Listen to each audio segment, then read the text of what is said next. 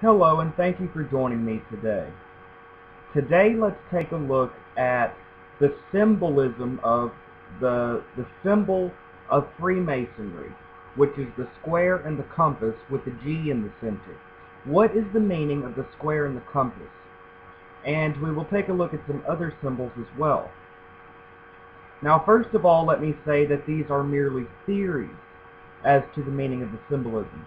No one really knows what the meaning of these symbols are. Now, this is just a theory.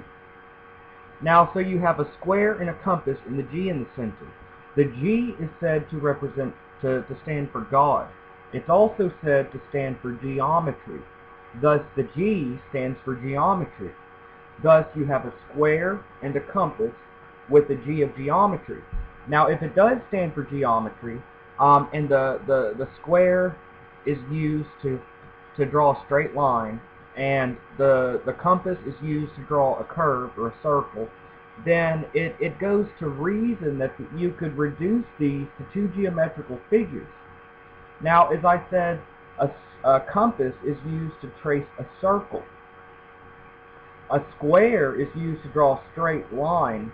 Thus, you can reduce the square and the compass to the symbols of the circle and the square. The circle and the square. A circle is a symbol of infinity, whereas the square is a symbol of the four directions, the four elements, the four corners of the earth, so that the circle represents infinity, while the square represents the finite world. So you have the infinite and the finite transposed. It's very similar to the symbol of the hexagram, the upward pointed triangle and the downward pointed triangle.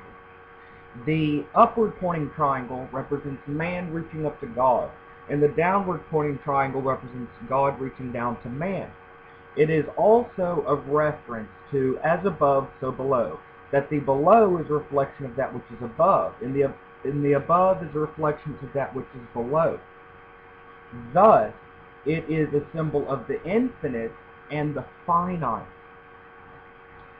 the limitless and the limited, the eternal, changeless, and the changeable.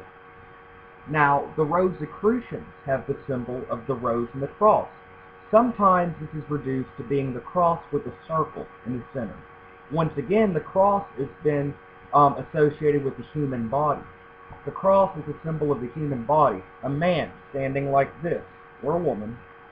The cross is also a symbol of the four elements and the four directions and things like that.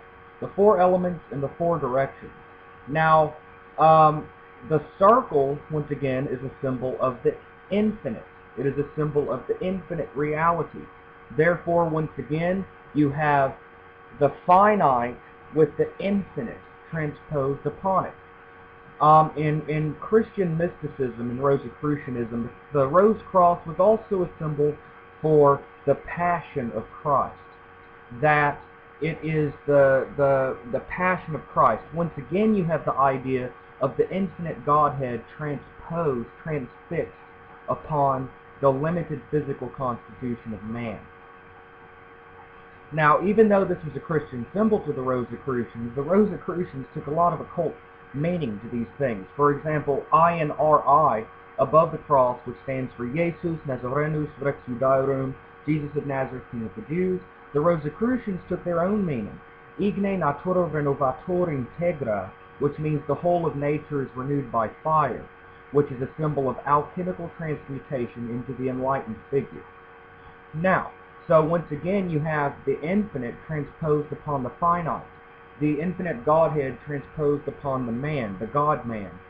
You have the circle of infinity transposed upon the finite world of the senses and the four directions. So you have an infinite, eternal, spiritual reality veiled behind the material universe. You have the symbol of the pentagram, the five-pointed star, which is a symbol of a man or a woman standing like this. You have the head, the two arms, and the two legs. And these also represent the elements. Now, often the pentagram, which reminds you of the Vitruvian Man of Leonardo da Vinci, and often the pentagram has a circle around it. So once again, you have the human body, and then you have a circle of infinity behind it. In the Theosophical Society, you have, again, the emblem of the cross and the circle around it. And the circle is obviously a reference to infinity and eternity, since it is the Ouroboros, or the serpent with its tail in its mouth. And within the symbol of the Theosophical Society, you also have the hexagram. So the idea is repeated again and again. The idea of the infinite and the finite. So you could look at the symbols of the hexagram, the pentacle, the symbol of the Theosophical Society, the Rosicrucians, the Rose Cross, the Freemasonic symbol. You could look at these symbols as a symbol of the infinite and the finite, the spiritual, eternal, and changeless, transposed upon the material constitution that is subject to death and decay. So what you have here is the idea that within man exists a spiritual nature that is eternal, a spiritual nature within man that is eternal, that is not subject to death or decay, that is infinite, that there exists a spiritual reality hidden behind the veil of the material that is the true spiritual, infinite, eternal being. That within man exists an infinite, eternal, changeless essence. That the infinite is transposed upon the finite.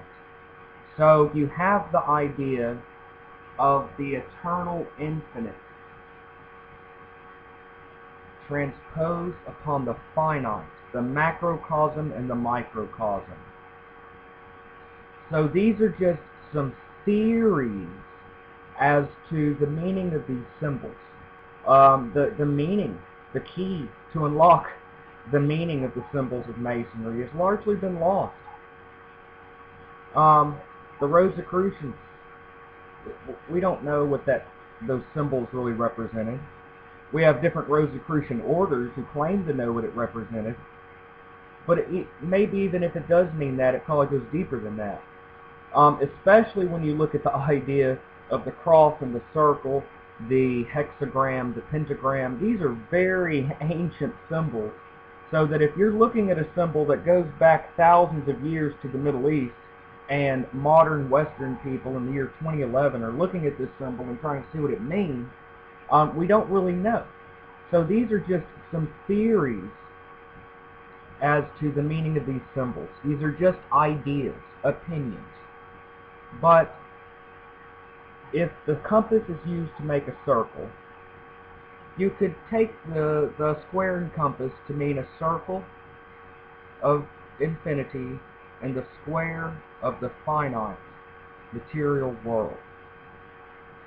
So these are just some ideas that it represents the superior and the inferior, the microcosm and the macrocosm, man and the universe, the finite and the infinite, the changeable that is subject to death and decay, and the eternal, the timeless. So that behind the veil of the senses, there exists another reality that is not subject to these things, that is infinite, that is timeless, that is changeless and eternal and limitless. So these are just some theories, and thank you for joining me, and once again, this is Taliesin McKnight, and have a great day.